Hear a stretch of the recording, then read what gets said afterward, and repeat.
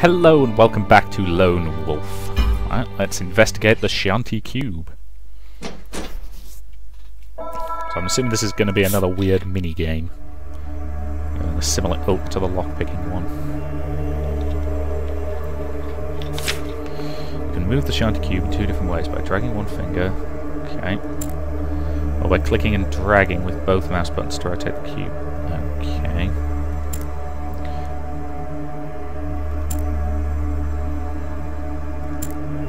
Okay.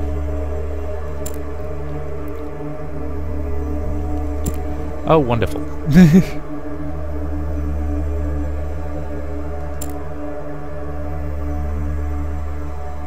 Ah, so I can use the Sixth Sense discipline to help me figure it out.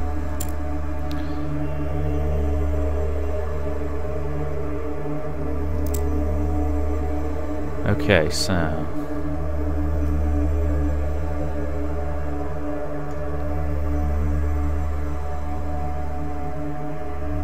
looking at that, it needs to...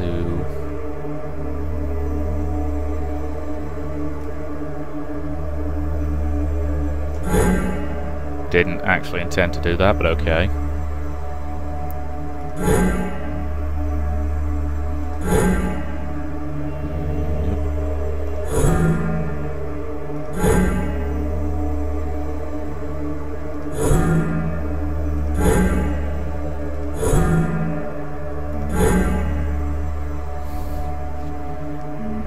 Nope. Let's just use our Sixth Sense. Oh, is that all? Okay, I'll just reset the cube.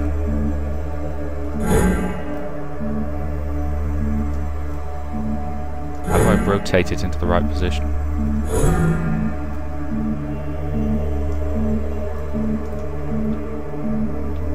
Ah!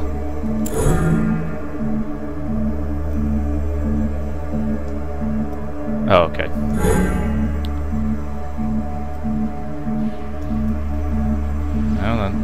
That's kind of what I needed. Ah!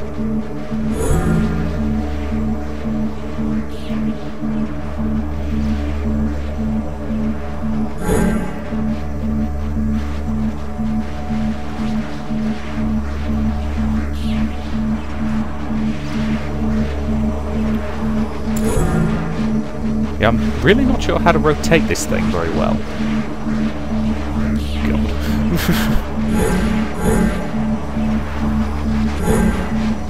Nope. Ah!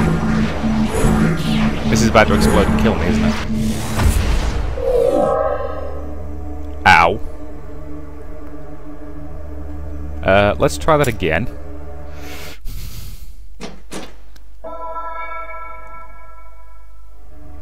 Because, yeah, I think I know what to do. I just need to figure out how to get it into the right spot, rotationally speaking.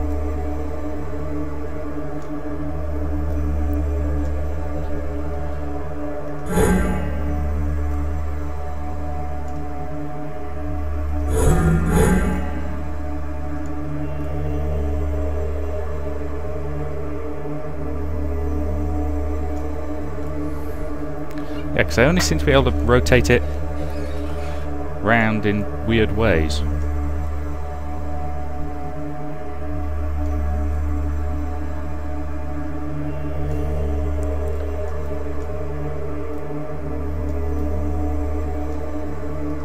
Yeah, let's put that back for a second so that it's...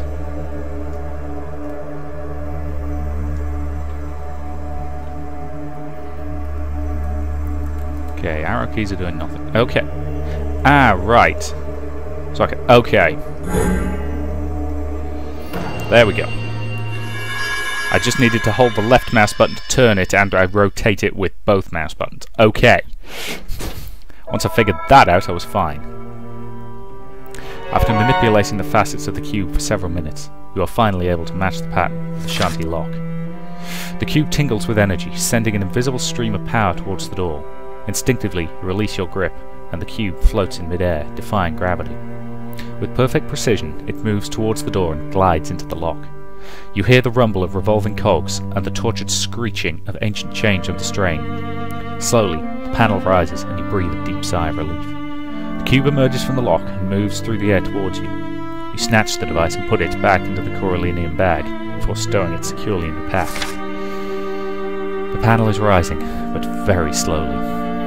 The moment there is a gap big enough, you crawl through it and emerge into the doomed chamber beyond. Domed chamber beyond. Quickly, you retrace your steps all the way back to the entrance to the abandoned mine. As you leave, you are met by a refreshingly cold blast of wind that coats you with a fine layer of powdery snow. You wipe the icy crystals from your eyes and raise the hood of your Kai cloak. Your fears have now been transformed into feelings of lightheadedness and elation. You have found and retrieved a Shanti power cube, and you must decide by which route you will attempt to cross the chasm. Will you try to cross by the western route that is occupied by the Dracarim? Will you attempt to reach the ancient bridge on the eastern side of the sunken forest, where Leandra said she will be waiting for you? I think we've got to go east. Which is going to be harder to reach, but I suspect it'll be worth it in the end.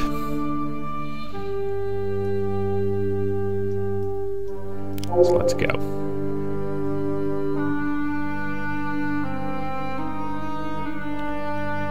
Okay. Good. Dang it. Figured I'd have to fight at least 1 or 2 battles en route.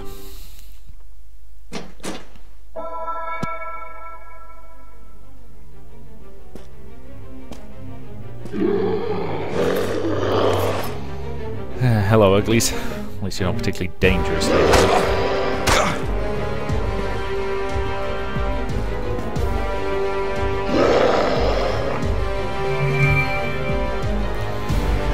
And yes, I am deliberately using this sword a lot because I want to master its use, for obvious reasons. So I'm assuming that'll give probably not a damage buff, it'll probably be reduced energy cost or whatever, but either one.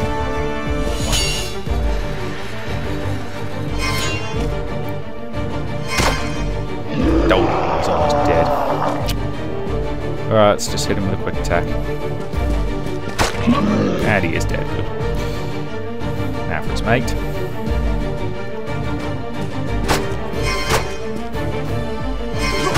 Dead. And stab. That animation manages to be quite satisfying no matter how many times I see it, I've got to say. It's just got a bit of punch to it. Okay, it's less bit of punch, more bit of stab, but you get what I'm coming from. You get where I'm coming from. Any good loot? Yeah, potions, some leather, and some bread. Not bad. Could be worse. Okay, I might... Yes, I'm going to stop at the Baronian mine and rest. Guess I'll talk to the merchant.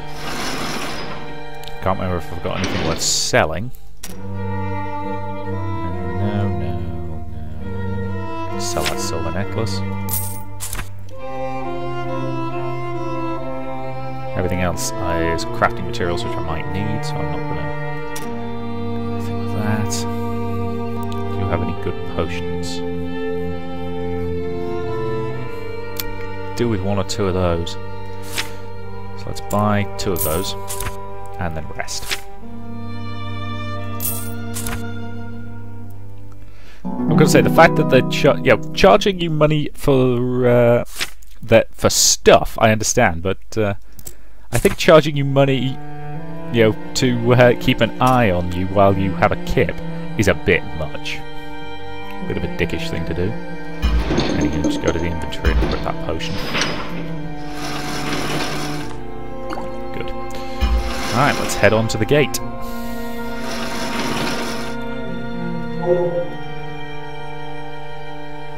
Probably have to solve another cube puzzle, but now that I've figured out how to actually do them.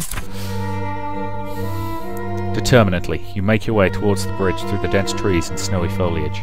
As you draw closer, you feel the bridge before you see it. There is a slight vibration rippling the snow ahead, and it resonates with something deep within you and makes your skin tingle. The ancient bridge is a wonder to behold, a perfect arc of shimmering stone that radiates a faint turquoise light.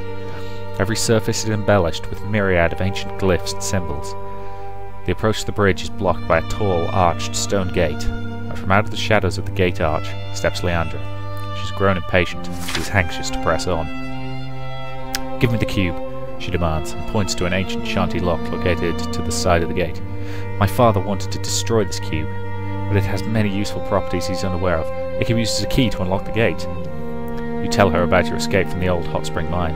Leandra seems almost disappointed that you made such a discovery so quickly, but she seems happy that you have decided to cross the chasm here. "No time to waste, we must open the gate and cross the bridge now. It's time for you to get this gate open. My prototype's somewhere on the other side of the chasm." Okay, so we've got another cube puzzle. Okay. So.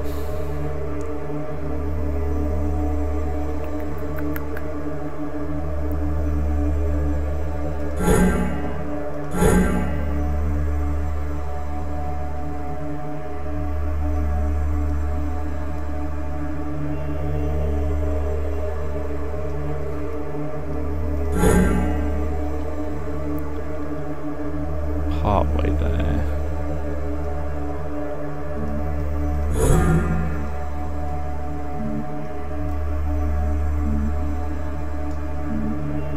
No, that needs to rise, which you can't do at the moment. Okay, let's check the success. That simple? Typical.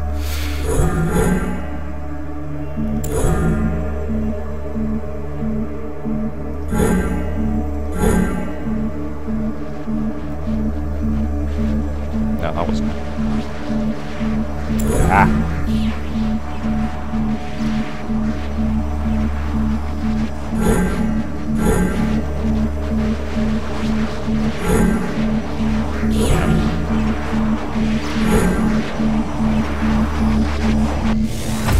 And it's blown up in my face again. Even when I get told the solution, I can't manage to do it. Let's try it again.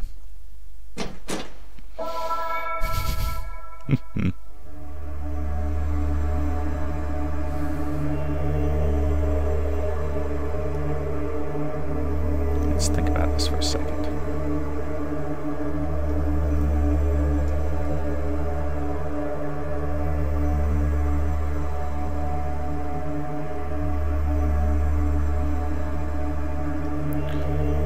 Now it only took 2 moves. Get it open, so 1. Nope.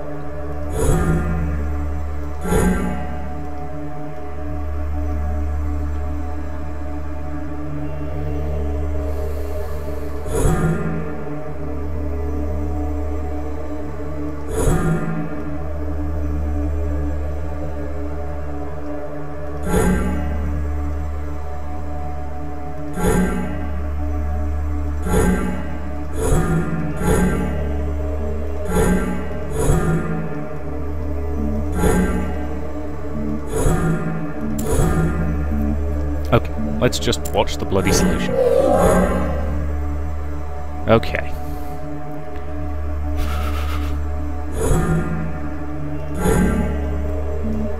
Is that cheating? Possibly. Is it just having a good character build? I'm glad I picked up Sixth Sense. I've got to say I'd be scuppered in some of these if I hadn't. You have aligned the facets of the cube correctly, and it begins to glow and once again enters the recess. Now the engravings match precisely, and the ancient locking mechanism disengages. "Look there!" gasped Leandra, pointing to the arched stone gate. "It's opening!" The great stone portal creaks open, revealing the glimmering surface of the bridge beyond. Together, you run towards the open portal. Briefly, you stop to snatch up the cube before you hurry across the ancient bridge. The relic is stable and you stow it away. As you close your pack, you take the opportunity to ask Leandra a question that has been playing on your mind. Leandra, there's something I need to know. Why, despite your father's strict orders, did you defy him and study the Shanti power cubes in secret? She's shocked by her unexpected question, and you have unlocked a dark secret that has haunted Leandra for some time. A flood tide of emotion wells up inside her, and she is suddenly powerless to hold it back. With a subdued voice, she tells you her sad story. 2 years ago, the miners at the old hot spring mine accidentally discovered the Shanti chamber you visited. They called for my father, and he explored the halls. I was with him when he found the cubes. When he realized their explosive potential, he firmly demanded that the mine should be sealed for fear that the relics would endanger us all. My opinion was completely the reverse of this. I knew I could not persuade him to change his mind, so I retrieved one of the cubes and took it back to Rockstar. I studied it in secret and began to understand its properties.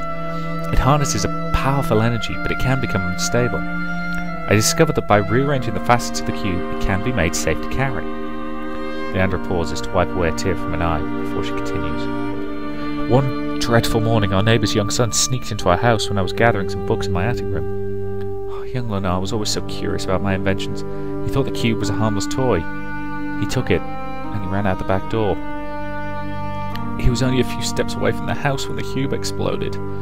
Leonard was killed instantly, and I was so sorry because I knew it was my fault. There was nothing I could do that would bring him back to life. I retrieved the cube and hid it in my room.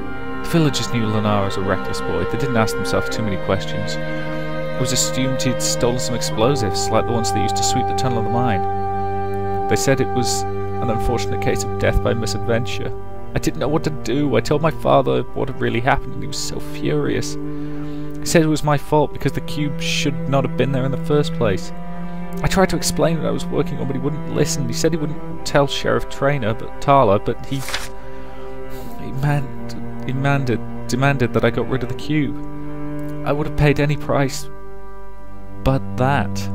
It was my research. It was meant to make our lives better. I didn't want anyone to get hurt. I reassured him that I'd get rid of the cube, but I lied. I continued my research into Shanti power, and eventually I was able to construct my prototype. It is a sad tale, and a responsibility that must be hard for you to bear, you reply falteringly. You are more than a little shocked and surprised by Leandra's sudden candidness. Leandra doesn't lose her focus. You can understand now why my father is adamant that I had nothing more to do with the Shanti relics.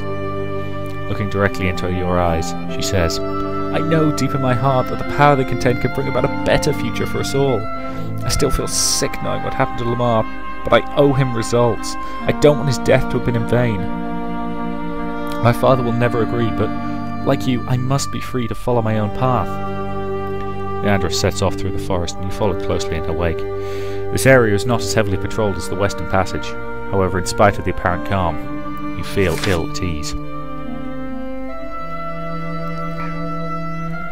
After a few minutes, your fears are realised when you hear the crunch of booted feet on snow echoing through the trees. The sound is getting louder as the unseen figures approach. You emerge into a small, snow-covered clearing and catch your first glimpse of the advancing enemy.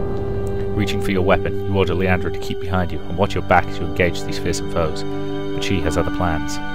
Without saying a word, she turns and bolts for the trees that run along the edge of the chasm. Shocked by her sudden act of desertion, you watch her disappear into the brightly lit forest. You cannot chase after her, for the enemies are rushing in on all sides. Okay, don't have those. Okay, you spot a tree that's about to fall and you take advantage of it. Cut it down. Good. Your eye is caught by a dead and partially fallen pine close to where you are standing at the tree line. Only the lower branches of a neighbouring tree prevented it from crashing to the ground. A group of enemy break away from the line and come rushing towards you. Coolly, you raise your weapon and hack through the supporting branches, releasing the dead pine. There is a sudden and tremendous crack of dry timber as the tree topples forward. It crashes down into the clearing, sending a great cloud of snow billowing skywards. Several enemies are wounded by the falling pine, and many others are partially blinded by the snow. You seize this welcome advantage and attack them before they can fully recover. Ugh. Sorry, my throat's starting to feel a bit rough. It's always the problem with long recording sessions with games that require me to do a lot of talking.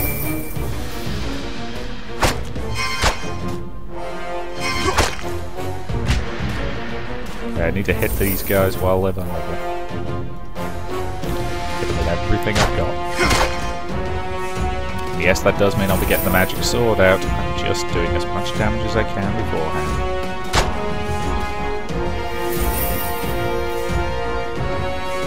Explosive bolt.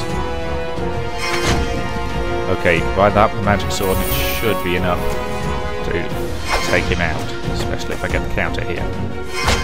Good. He's dead as soon as I pull out the sword.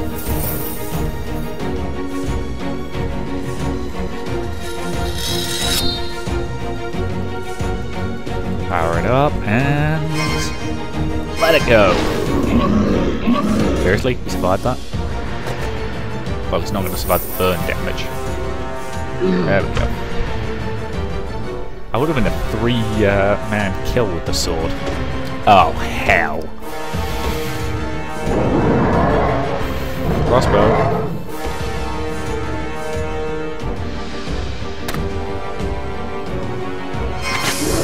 Gets poison on him. Old friend, need you. Got a loyal and trusted ally. Seriously, you've been much more helpful than every human in this game.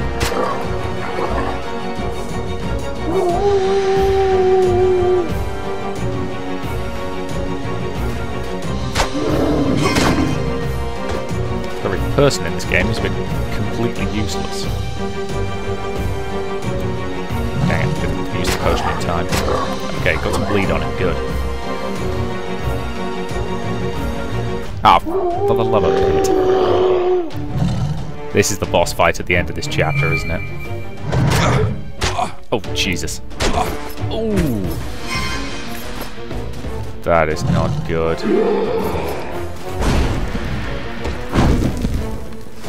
Please tell me I can still do that. Good. Maximum strength health potion.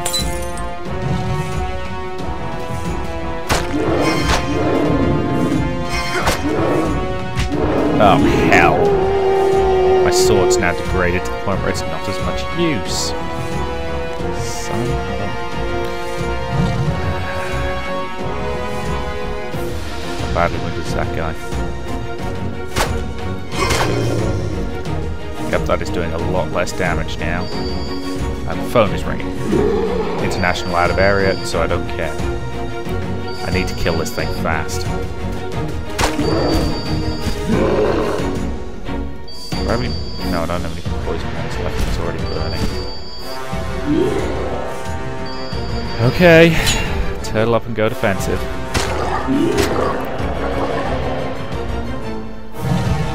Nope, I hung up without leaving a message. No, no, wolf friend, come back. I'm kind of screwed at the moment. Your help would be kind of appreciated. Okay, he's buffing his allies rather than attacking me directly.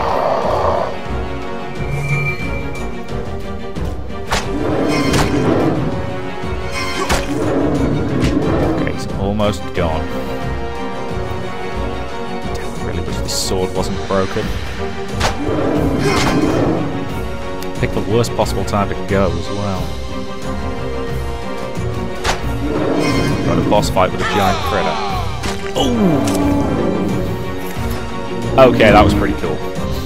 Completely impractical, but pretty cool.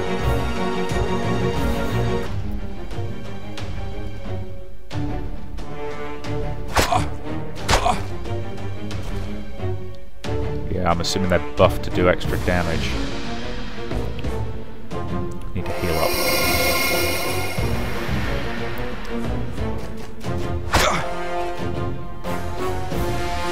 Okay, this one's quite badly injured. Quick strike, not quite enough. Rending claws. Good, he's down.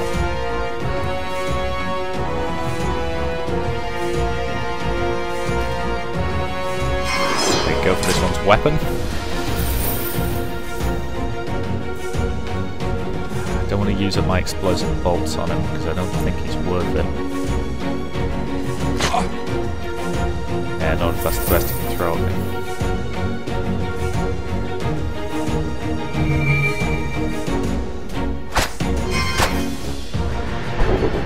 Damn it, too early. Should have repaired my blades last time I was at camp. That was foolish of me. I mean, I can swap my primary and secondary blades around so that at least my primary will still be reasonably damaging. Okay, kill this one with a crossbow bolt. Yes, he does seem to be kissing his crossbow for luck before he uses it, doesn't he?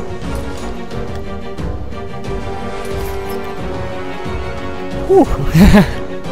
That fight could have got a lot messier.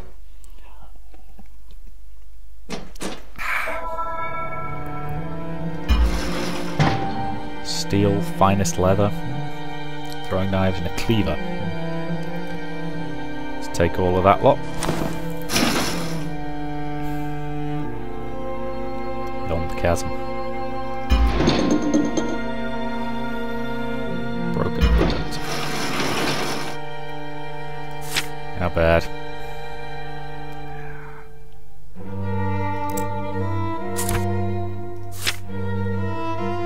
Okay, I'm gonna swap that to there. And for the time being, until I can repair it, I'm gonna put a cleaver in my offhand. That, I'm assuming, will change up my attacks.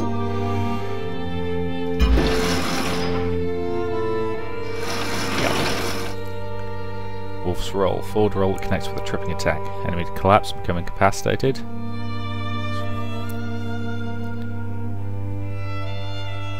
Okay, so that's a bleed attack. And that's the defensive stance. Okay. So that's not too bad. After the last of your enemies fall, you find yourself once more swallowed by the darkness and the eerie silence of the sunken forest. With gritty determination, you resolve to press on into the forest and continue your mission, despite the perils that undoubtedly lie ahead. More than ever, you are determined to find the way to the enemy's fortress of Vatag, and above all, deny them the chance to study and misuse Leandra's prototype.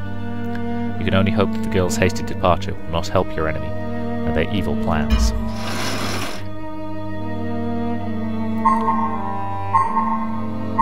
It's going to be another intelligence boost for the ball. Yep. I do like the fact that it's the decisions you make that determine what gets increased. Though it does mean that I'd need to start making some aggressive decisions to boost my strength. One more and I get that ability, whatever it is. Is this going to be, what, Dark Forest Chapter 3? Yes, Forest Hunt Chapter 3. This game is going to be long, I suspect, because I know there's 4 acts and we haven't even reached the end of Act 2 yet. Okay, I'm going into the inventory because last time... Nope, didn't get repaired. Pity. Last time, my stuff did. The night is still young, and you must push on. Your muscles ache with combat fatigue, but you dare not stop to rest. The main enemy outpost is nearby, and once you find it, perhaps you will also discover the way to Vatang. Whatever lies ahead in the northern area of the sunken forest, you vow to face and defeat it.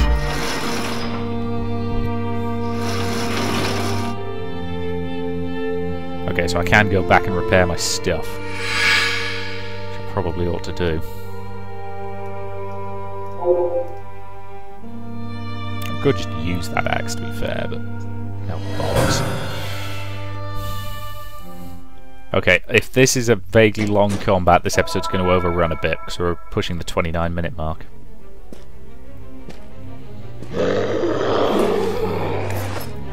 Okay, it's not too bad.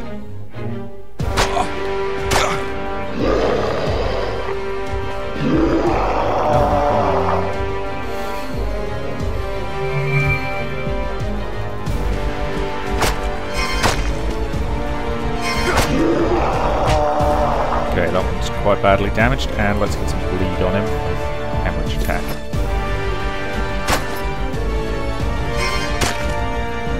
There we go. He's very dead. Or he will be once the bleed hits.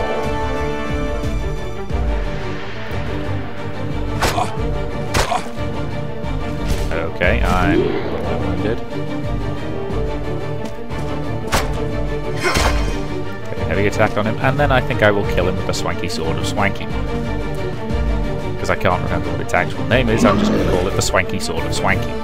If anybody has any problems with that, well, why are you watching this channel then? That's all I can say. Because if I can't remember the name of something, I'm just going to make up a silly one.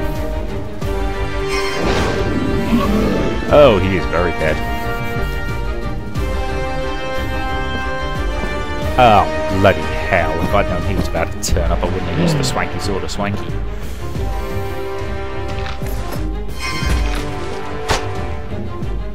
Okay, that should weaken him a bit. Healing spell.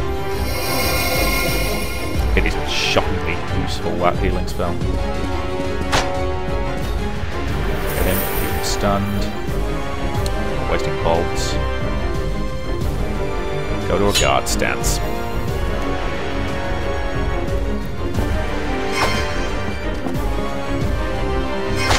Strike back. So yeah, this episode's going to overrun by a couple of minutes. My apologies for that.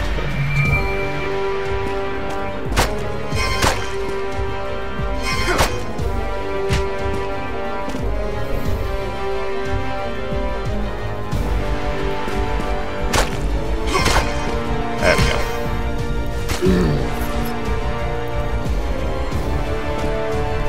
go. Okay, job done. Yeah, the axe works okay. I'll admit, a weapon that's guaranteed to call, you know, the bleed attack is kinda useful, but I'm still more of a sword guy. Take everything. Right, well, that to me seems like a pretty reasonable point to end this video, so I will say thank you very much for watching, and I'll see you in the next part.